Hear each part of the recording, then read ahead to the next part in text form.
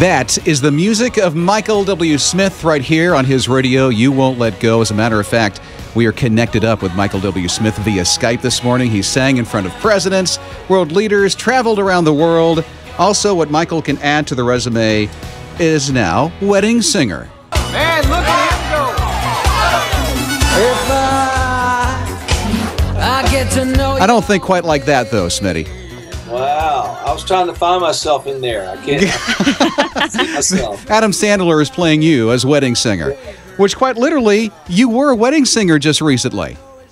I was, yeah. I was a wedding singer for my great friend and keyboard player of 19 years, Mr. Jim Danaker, and did a duet with Tammy Trent. And it was, yeah, it was beautiful. It had been a while since I'd sung at a wedding, but it was a great day for sure. That was really special for Tammy Trent. As a matter of fact, we caught up with Tammy a couple of weeks ago, and this is what she said about her time with you. You know, I definitely feel like I did my best, but it's like I was so crazy nervous singing with Micheal, but what a beautiful moment we had. And, you know, it was just really, really sweet. And I was truly honored. I mean, obviously I've been a huge Micheal W. Smith fan since I was a kid. Yeah. One of the first Christian concerts I ever went to. So closing my eyes then, who would have ever thought I'd be singing at my best friend's wedding with him? It was really awesome. That's quite amazing, Micheal. Here you are on a bucket list of somebody, and she sang with you because that's Anita, who is Jim's wife now, best friend, and she takes care of her when she travels around to these Women of Faith conferences.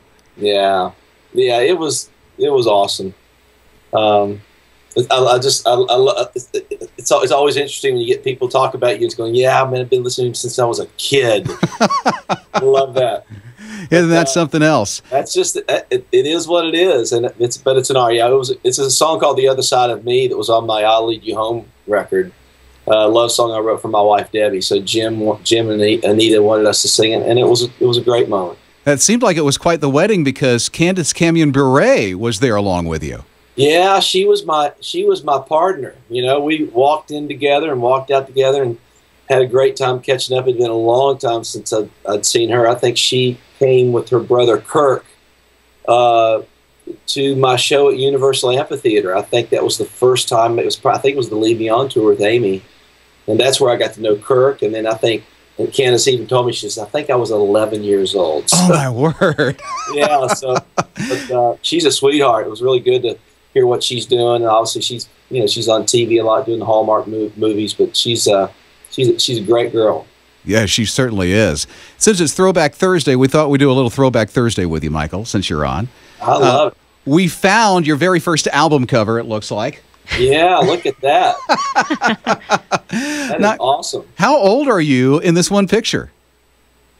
Well, I'm not exactly sure. I think I'm probably 8.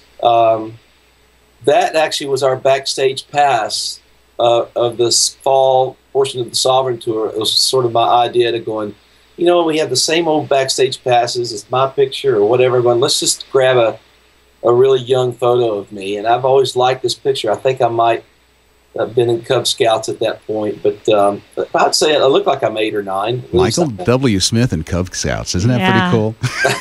That's really cool. How about this? It looks like it's you, and that might be your sister. Is that who that is? That is my sister, Kimberly. Yeah. And then us sitting on the mantle. Don't know why we were sitting up on the mantle, but we did take this Christmas picture. Yeah, you were very excited in the picture. Yeah, I look a little boring, a little bored, don't I? What's this by the fireplace that we see?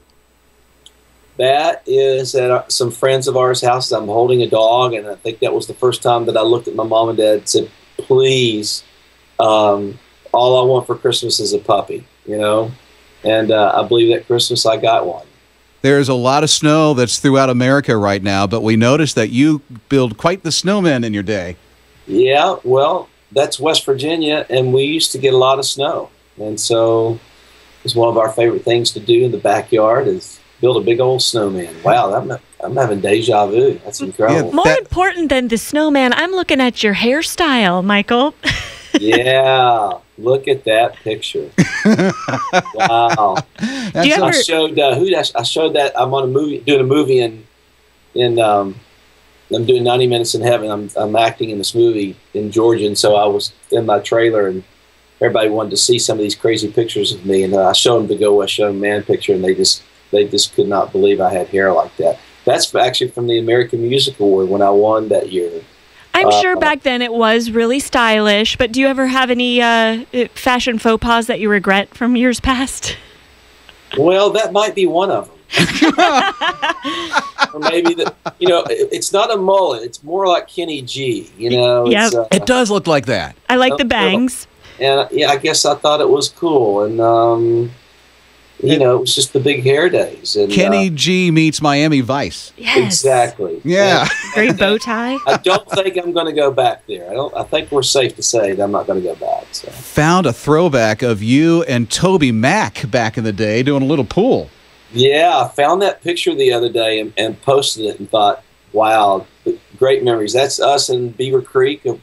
Got a place up in the mountains, and that's a very long time ago. I took Toby, Michael, and Kevin to go skiing, and I think this is at one of my favorite little restaurants, and they had a pool table, and I just found that picture, totally forgotten that I had somebody snap that picture of us. So I threw it up on a Throwback Thursday, I think probably 2-3 weeks ago, and I've gotten a lot of comments on that picture. I am sure. I think this Throwback Thursday might be you and is this your son? Because you look really young in this picture. Yeah, that's Ryan. That's our oldest, who is 31 now, believe it or not. So being in the pool is one of our favorite things to do. We did a lot of time in the water.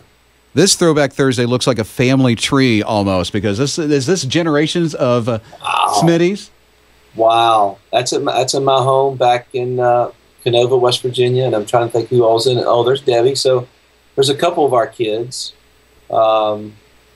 Yeah, we used to make the trek back to West Virginia, some for Christmas, and now my mom and dad live in Franklin, Tennessee, so we don't go back as much as we used to. But yeah, that's an old picture, isn't it? I think this is a jump in time now. I think you're known as G Daddy now in the family. Is that right? I am G Daddy. Yeah, and who's this little guy? Well, that looks like, oh my gosh, I'm trying to think which one that is. If I'm not mistaken, I believe, gosh, is this the latest one? I think it's one of the later ones, yeah. Yeah. I think that's Nora.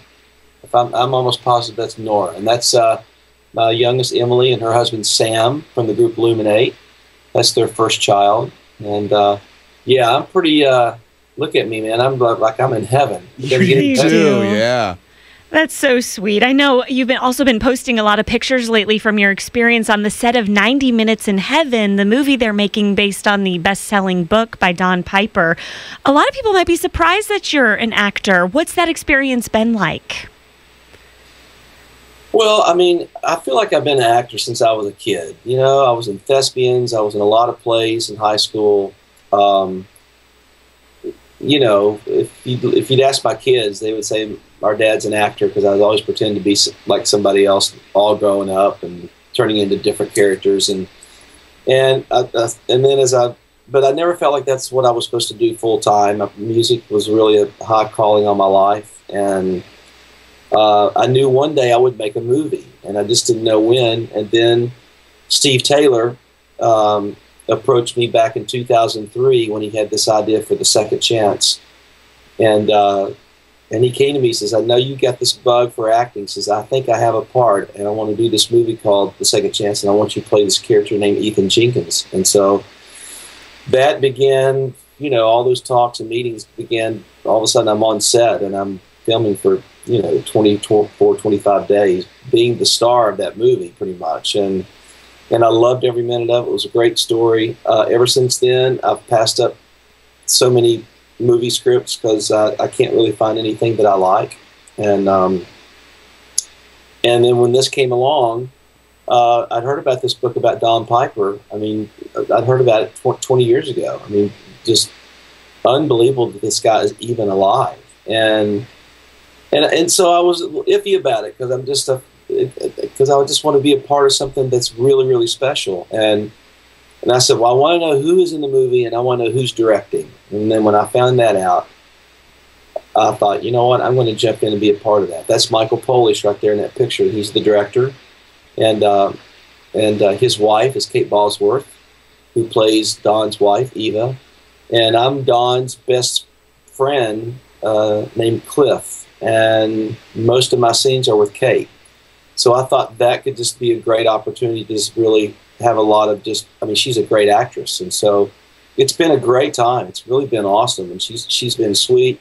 It's a great cast. It's a great crew, and I'm just hoping for the best. And it's hopefully coming out this fall. This is, I think, the closest you'll be to ever being on Star Wars, because Hayden Christensen is also in this, and he was Anakin Skywalker in Star Wars. Yes, and he's a great guy. I've really enjoyed getting to know him. We had fun on the set because I've got two or three scenes with Hayden, and we have a little surprise in the movie. We do something. It was all on the fly. I love when you get on a set and you have a script, and then the director says, I remember one time he says, just say whatever you want. I'm going, say whatever you want? Hey. So I need to stick with the script. But we had a little exchange of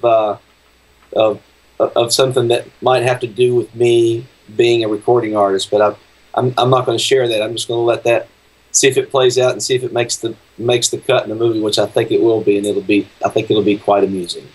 That's awesome. We're excited to see that one. And again, we're talking to Micheal W. Smith. This is pretty exciting for us. It really is exciting. I think we'll have some stuff about that movie in just a few weeks. We can't say much, but that's as much as we can say. If that makes sense. Does that make sense at all? It makes sense. And, we're about to wrap. I took my wife down. It was great. She was so excited to be on the set. And we went down, and then Atlanta gets hit with this snowstorm three days ago, and they shut the set down. So we just drove back to Nashville. So I'm heading back down this Sunday for my last day of shooting, and then it's hopefully going to be wrapped up by March 8th, and then you go into post-production and you start cutting the movie, and then I can't wait to see stuff. But I hear the ones I know on the inside who've seen the footage are just it looks absolutely incredible, and I think we might have something very special here. Micheal W. Smith, such an honor to catch up with you this morning. Thanks for the time, getting up so early in your home in Nashville to be with us on Skype.